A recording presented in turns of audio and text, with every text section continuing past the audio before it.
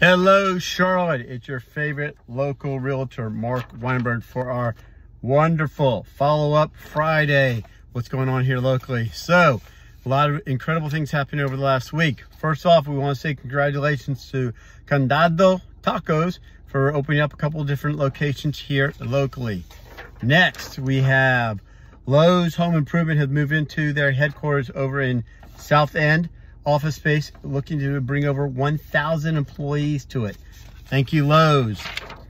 Then we have over August, Tacos and Taps. It's gonna be over in Ballantyne tomorrow, Saturday from 12 to 5. Ooh la la, lots of fun that's gonna be over there. Queen's University, heads up, they're gonna be requiring everyone to be wearing masks.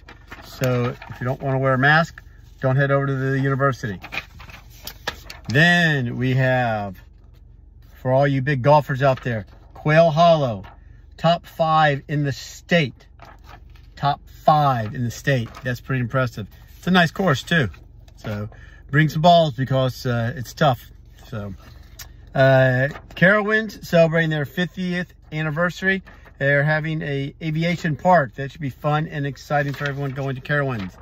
And then for the last one for us, Big Blue Swim School is opening up locations here in Charlotte. So all the little kids can learn how to swim, young and old. Hope everyone has a wonderful weekend. Looking forward to talking to you soon. Catch up with you next week.